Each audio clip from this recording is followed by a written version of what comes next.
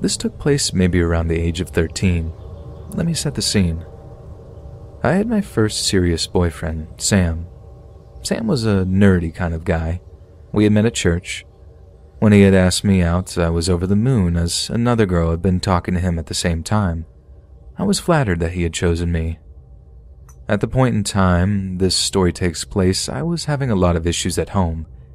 I had attempted to take my life during my relationship and had a lot of issues with self-harm. My relationship with my parents was terrible. Still is. That probably explains why I never told them any of this. Besides my personal problems, I'd say the relationship was running smoothly until Sam came into contact with Allison. I don't recall exactly when or where Sam met Allison. I believe it was at his Air Cadets. It's almost like she just appeared. Whenever Sam and I were going through a rough patch, he would talk to Allison and she would console him.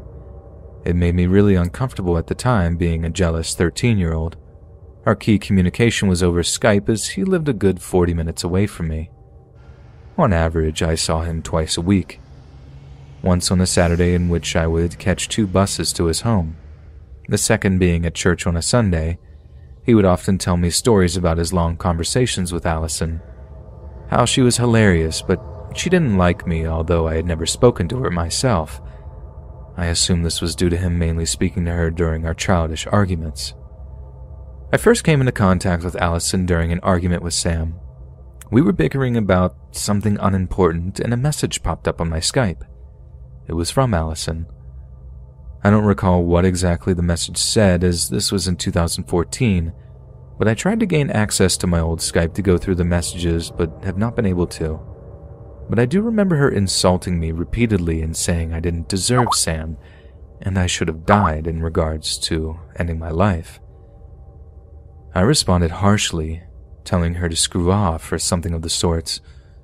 Was it polite? No. I was extremely standoffish at this age. My response seemed to anger her. I was bombarded with call after call. I declined every single one. I reported to Sam what had gone on and he said he had told her to leave me alone. All was good for a while. This didn't affect me too much. This was semi-normal for me as high school relationship drama was almost an everyday occurrence at my school. Looking back on it, Sam was almost definitely cheating on me, but I was too naive and in childish love to care. My second incident with Allison was on a summer afternoon. I was relaxing on Sam's bed after an afternoon of messing around. He had gone to complete a chore in the kitchen and had left his computer on. I decided to check my Facebook and went to log in. On the screen was a chat with Allison. Being curious, I scrolled through the chat. I was greeted with an onslaught of naked images of her. This started a huge fight, as you can imagine. Sam said that she was just a jealous stalker girl. My third interaction with Allison was at my local library. Allison must have been 16 as she was completing some work experience at the time. I have and still am an avid book reader. I was there with my mother and sister when I saw her at the counter. She stared me down and it took me aback as I didn't recognize her to begin with. It then clicked. I was more annoyed than anything. I didn't pick up a book instead of opting to hang around my sister as she checked some books. Allison's eyes never left me. The time came to leave as Mum was renting the books out. She made small talk with Allison. I was surprised at how polite and well-mannered she was in comparison to the girl who had messaged me. I began to feel guilty for the way I had responded to her.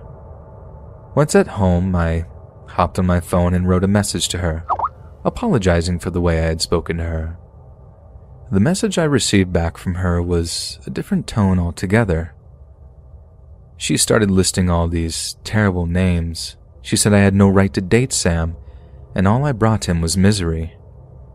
This time her words really did affect me. I called Sam and begged him to never contact her again.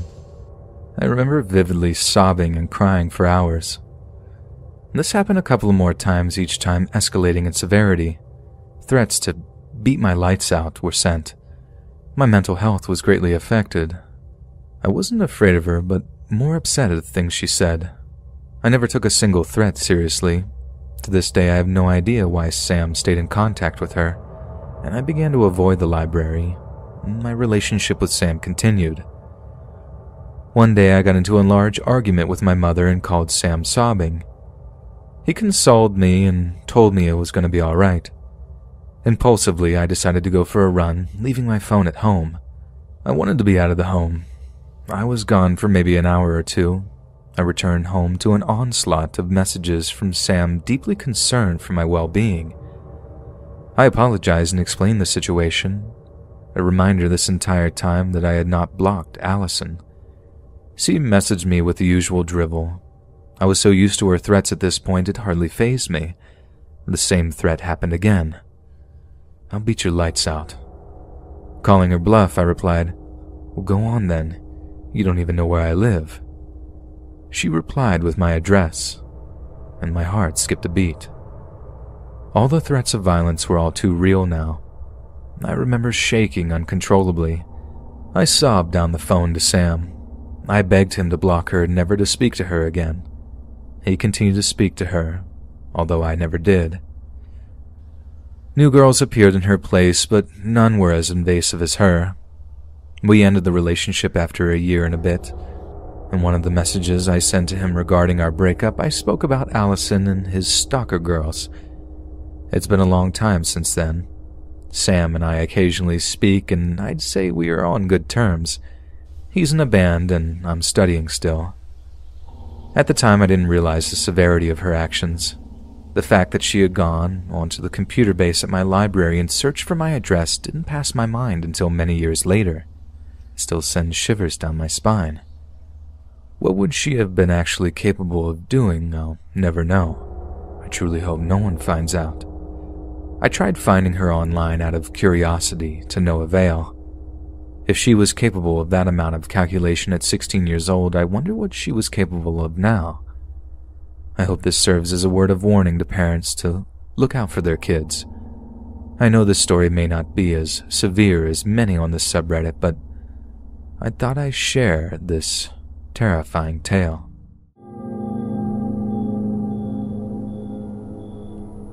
I practice Taekwondo in a stadium in my city.